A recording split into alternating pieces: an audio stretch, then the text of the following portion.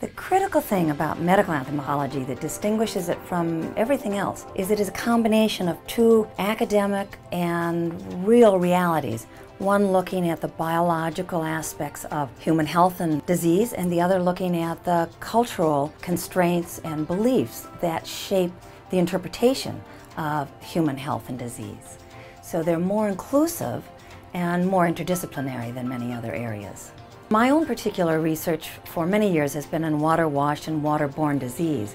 The most interesting project was in the global pandemic of cholera that started in South America and went to the tip of South America, came up through Central America and into the United States. I was lucky enough to be hired as a medical anthropologist to help most remote communities deal with the unending transmission of that disease. The people who did all the hard work were really the Ecuadorians who were in country.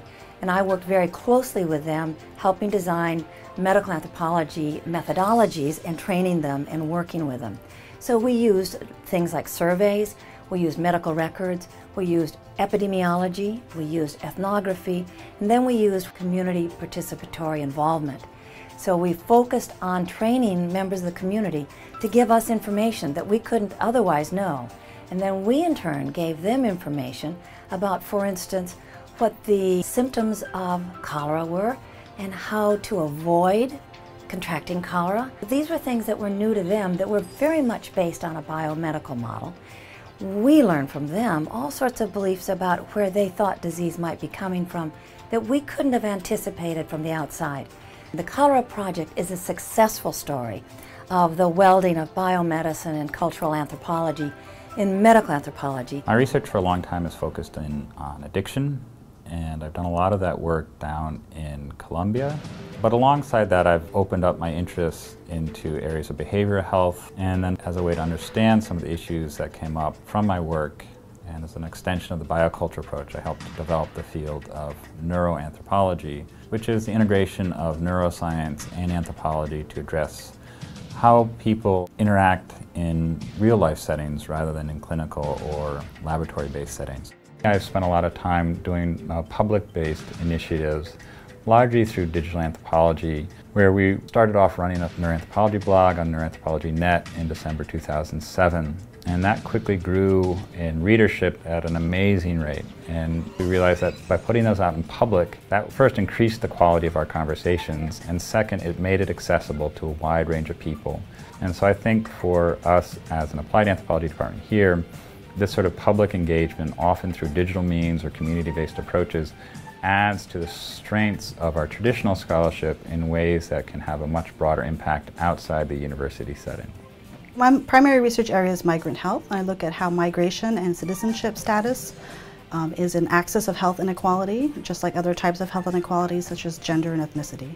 So my current project is a National Science Foundation funded project that looks at mixed status families along the U.S.-Mexico border. Specifically, we're working in southern Texas and the Rio Grande Valley. These are some of the 2.3 million families in the United States that have a constellation of U.S. citizens, undocumented migrants, and individuals with sort of a gray legal status, all living within the same household. We're looking at what types of healthcare inequalities exist within families and how these family members experience different types of barriers and opportunities in regards to healthcare and education here in the United States. So this is a project that's focused on U.S. immigration and healthcare policy and the intersection of the two. So we're working in a region that is considered to be medically disadvantaged. And what we're trying to show from an applied aspect is that when you combine these two policies, immigration and healthcare policy, some very unintended effects tend to emerge. And one of those unintended effects is that you exclude U.S. citizen children from many of the benefits of, for example, the recent healthcare reform. I am trained as a biological anthropologist, and I specialize in food and nutrition. So one of my more recent studies has been a longitudinal study of food insecurity and health in Costa Rica. This is in an area that has undergone a significant transition from agriculture to tourism. As they move away from agriculture towards tourism, their diets are changing, their lifestyles are changing, and the level of food insecurity is getting worse. So we're very interested in how these lifestyle changes in response to tourism are shaping people's diets their food-related behaviors and how that is affecting their health status.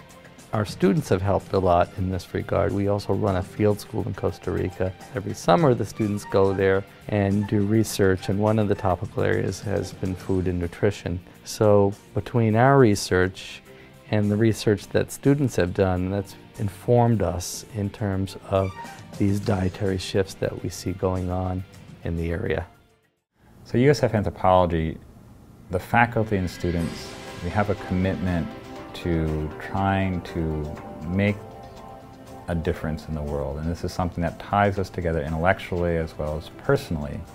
And that's really one of the most powerful things about this department. We have a wonderful anthropology department. It's vibrant, it's well accomplished, serious scholars. We train our students in theory and method, but we also listen to them and we give them an opportunity to get involved in cutting-edge, state-of-the-art research that make a difference in people's lives. So the graduate students here at USF Anthropology are broadly trained, and they're trained to think about applied topics. And so many of our alum don't necessarily go into academia, although plenty do. Many of them are working in very applied policy settings, they're working in international development, they're working at state and local levels of policy. So training here at USF really provides a foundation for those types of jobs as well.